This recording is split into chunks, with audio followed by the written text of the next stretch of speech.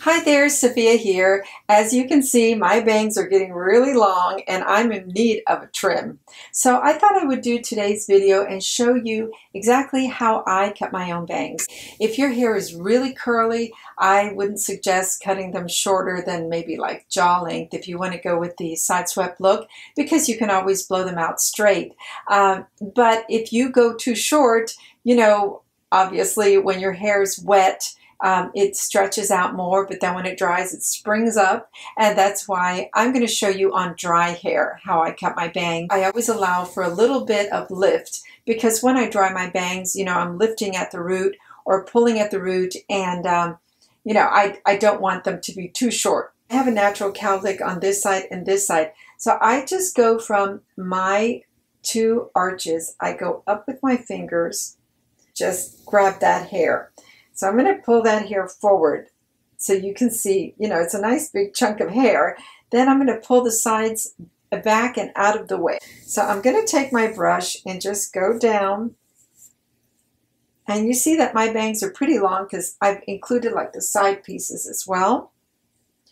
Generally, you do like a little area here that's just like that. You can do far less. If you want less bangs, you can come a little closer, but you're pretty safe to go from one end to the other of your eyebrows where they arch. First, I go up a little bit, trim, and then I go in and trim, just to give it like a little bit of a jagged edge, and then release it. Now that's ready, and now I'm going to fine tune the area around my face.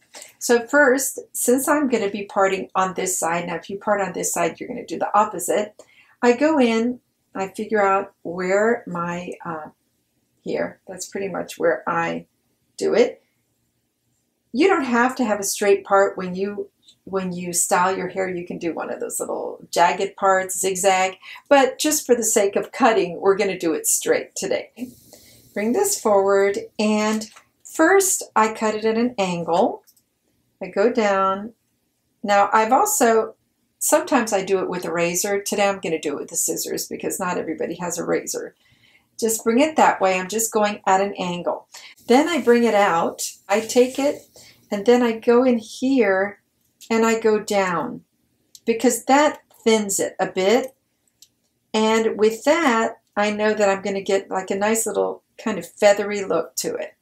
So that's all I'm going to take off of there. The length that I usually aim for is right below my lashes, not too much shorter. All right, so this side is ready. As you see, I didn't trim that much, but it already lifted it up quite a bit and away.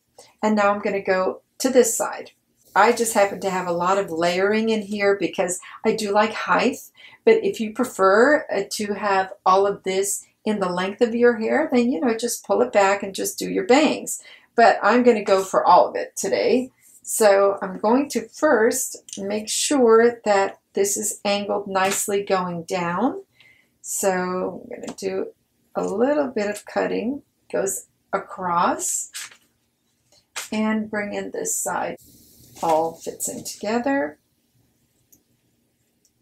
There.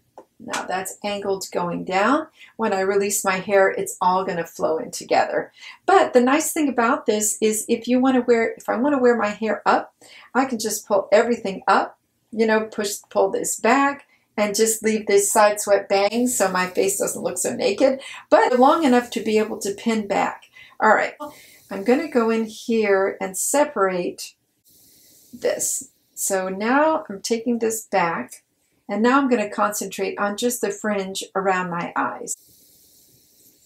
All right, now I got that going. So now pull this out and again, do the same thing. Take the scissors and go down into it so that it's creating like a little feathery fringe. If you prefer, you can always go up into it. Now I'm going to meld these two together, these two sides, this one and this one. This is always just a little bit longer, but just in case my bangs get ruffled, then I know that, whatever's falling on my face is kind of going to blend together. I won't have this long piece and then some shorter. So I think that's just about the length I want. See, I only took just a little bit off, maybe 1/4 of an inch. Now I can release and just, of course, wash my bangs and, blow them out.